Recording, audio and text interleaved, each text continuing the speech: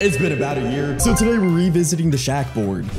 Here we have my normal keyboard that I use every single day, and this is it compared to the Red Dragon Alien Giant. The keycap comparison is actually ridiculous. Upon plugging it in, you're greeted with some beautiful RGB lights, and to this day, this has still got to be the loudest keyboard I've ever typed on.